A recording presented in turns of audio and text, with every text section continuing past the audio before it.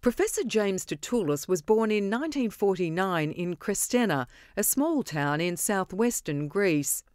He arrived in Australia in July 1954, aged 4.5, with his parents and older sister Anastasia. Although destined for the sugarcane fields of northern Queensland via transit in the Camp Bonegilla, the family was able to divert to Melbourne, where they already had contacts, and managed to settle there.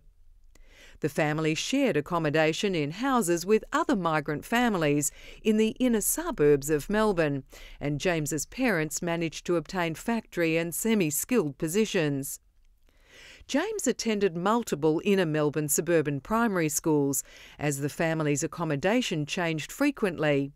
He matriculated from University High School in 1966 with honours and had a scholarship to the University of Melbourne. There he studied medicine and graduated in 1972 with honours, prizes in medicine, surgery and paediatrics, and exhibitions in medicine and pathology. As a junior doctor at the Royal Melbourne Hospital, James became interested in cardiology and eventually trained as a heart and lung surgeon. Since then, he has performed over 10,000 major heart operations and has helped train over 40 young cardiac surgeons, both in Australia and overseas. James has conducted substantial research too, which has led to over 150 book chapters and journal publications. On a personal level, James is married with one daughter. Although his parents have now passed, fortunately they were able to witness their 3 children and 4 adult grandchildren obtain 20 university degrees between them, and contribute significantly to the Australian community in the areas of arts and culture, social work, education, law, medicine and philanthropy.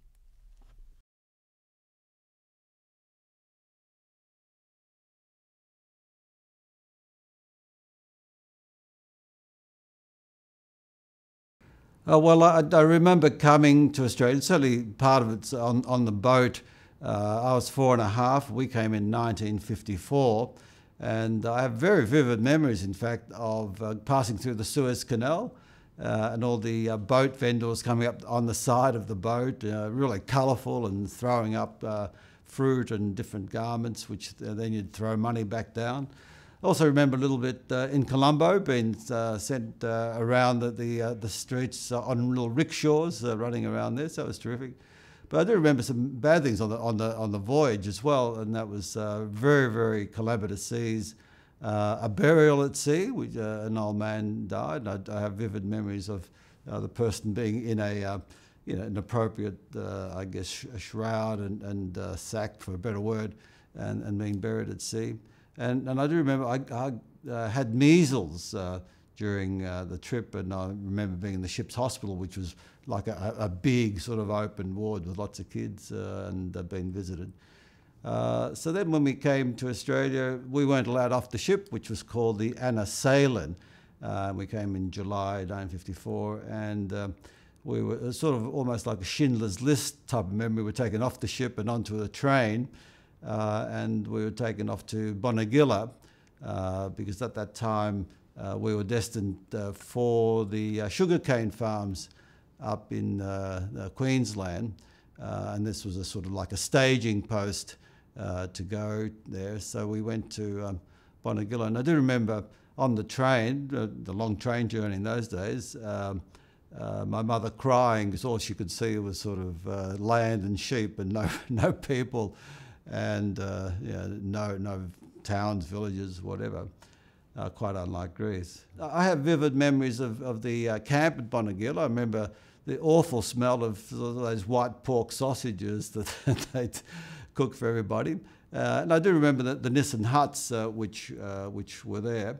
But we weren't there for that long because my father and 2 other guys went AWOL, and they hitchhiked into Albury and then got a taxi from Albury to Melbourne, where they knew people. So they got a taxi rather than getting the train because they knew they'd be picked up if they went on the train. So so they came, got jobs, and after about a week or so, they called for us, and we were allowed to come to Melbourne, and here we are.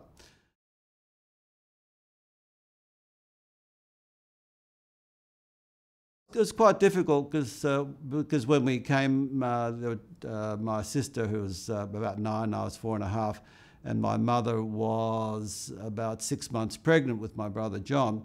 And in fact, it was the best move they made for many reasons, obviously one of them being me sitting here doing this interview. But both my mother and my younger brother John would have died if they had not come to Australia, because in November '54, some 4 months after we came, my mother was delivered, or had delivered John, and she had to have an urgent caesarean section, and John was quite a big baby, and in sort of rural Greece, she definitely would not have survived. He was about 10 pounds or 5 kilos, and it was a very difficult issue, and Mum spent about a month in hospital.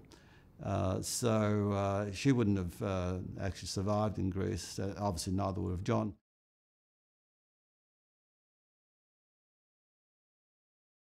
Both my parents worked, and so they tended to complement or supplement the way they worked. My dad mainly worked during the day, and my mother worked on the evening shifts at different factories. So my older sister took care of us, but it didn't seem that money itself was an issue. I think we were well clothed. My mother was always very proud about what she bought for us, and in fact that sort of came home more recently when some friends of the family came in, and she asked them if they'd bought all their stuff at the Opportunity shop, and labelled one of those people Mr. Opportunity. But she was very proud and never bought any second-hand stuff, and always bought nice stuff. So we didn't really seem that money was an issue, but of course they had to work hard. But they were sort of frugal, but they did spend wisely and appropriately, and mainly for our own good health and education.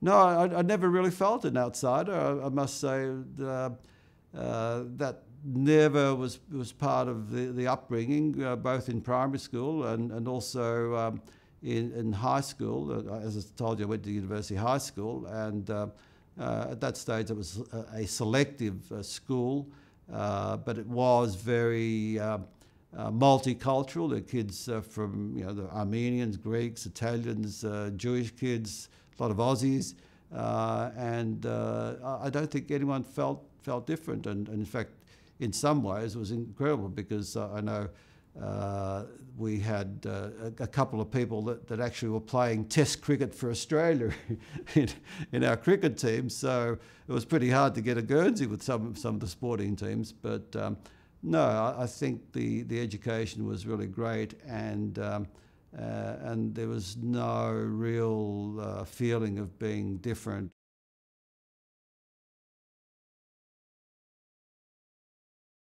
Not that I ever consciously felt, no. I think it might have been by virtue of the environment, because obviously it was inner suburban Melbourne predominantly, so we weren't out in Kew, Hawthorn or South Yarra or Toorak.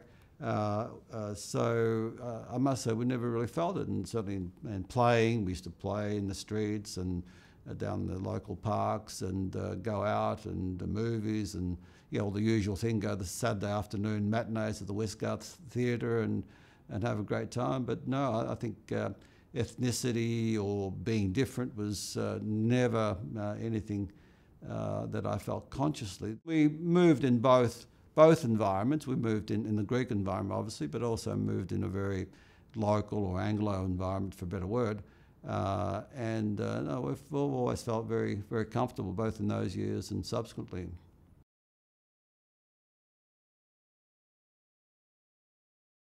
It was only one time there was a teacher that was sort of we were mucking around in a class, and one in fact was the vice principal came in and for some reason singled a few of us out and sort of said, well, maybe we should go back to where we came from. But that was the only incident, and I must say at the time we thought he was a bit of an idiot, and that was about it, and we didn't really sort of feel much about that. So it was I guess one incident in nearly sort of 60 years of being being in Australia.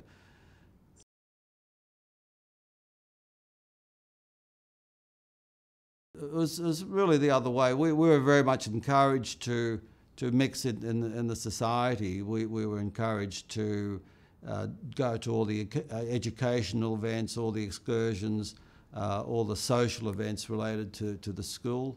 Even my sister, who was older, so she was encouraged to get or find and develop really good friendships with whoever she liked, but being exclusively or predominantly Greek was never an issue for my parents. I think their main objective to coming to Australia, particularly from my mother's side, and motivation was really to give us a better opportunity in education, and they felt that education would really be in the broader Australian community, not by being sort of in ghettos or being specifically sort of aligned with a particular heritage group or whatever. So the only thing that we did that I certainly didn't like, and I still don't, was having to go to Greek school. So I resented that because I'd have to go to Greek school in those days twice a week, from about sort of 5 to 7 p.m. in the city in Burke Street at the Greek Community Centre there. And so we'd hop on the tram and go down. And so very independent, we could do what we liked. But go to Greek school, and I thought the teachers were awful. They were really pretty masochistic and not very nice, and I hated it. So as a result, one of the things I've lived by is that I think I should inflict on my daughter what I didn't like, so she never had to go to Greek school. So.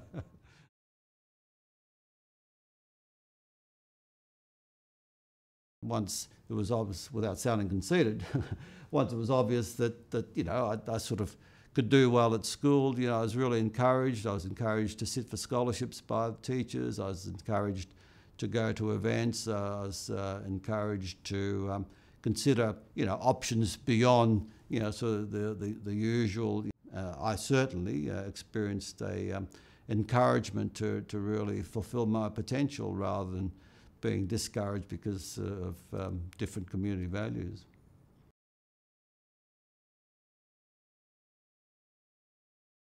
I've really enjoyed my Greek heritage, and I've really liked it, and I call on it many times. I love the history. I've studied a bit of the ancient Greek literature. I go to Greece every second year and go to all the sites, so I really love the heritage, and I really loved the music, particularly through the sort of 50s and 60s, and gone to many of the concerts both in Greece and here. So I really love going to Greece for the just atmosphere, so I use it in that sense, but not as part of sort of the bigger being. I sort of use it as something of cultural interest, part of my identity, but I really don't think it's a very strong part of me. I'm not quite sure that's a very politically correct answer, but that's how I feel.